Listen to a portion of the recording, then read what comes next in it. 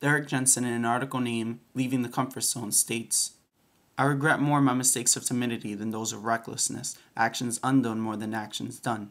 Regrets never come from following my heart, but from fear keeping me from my heart. You see, timidity is destroying the planet along with greed, hatred, and violence. Those in power commit great atrocities, yet the rest of us just sit back in awe, not doing anything at all. And I don't want to live my life thinking what I could have done, where I could have stepped, what actions I could have taken. No, I don't want that at all.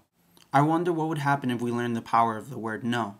No more clear cuts, no more working jobs that we don't love, no more maximizing profits for corporations that we don't support, no more big corporations, no more global pollution, no more enslaving ourselves to fear. On the flip side, what if we learned the power of the word yes? Yes to doing things that I love.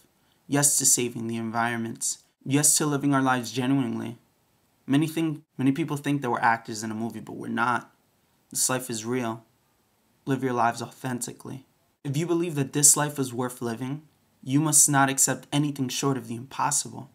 And once we get fear out of the way, once you stop doubting yourself, once you stop doubting the situations around you, once you start acting and doing, you'll realize that the impossible is that easy.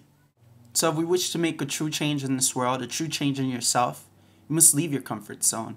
And things that you're scared of, things that you never thought were possible, you must consider them possible and work unfailingly to do them. And you'll realize how beautiful life really is. Peace. Love.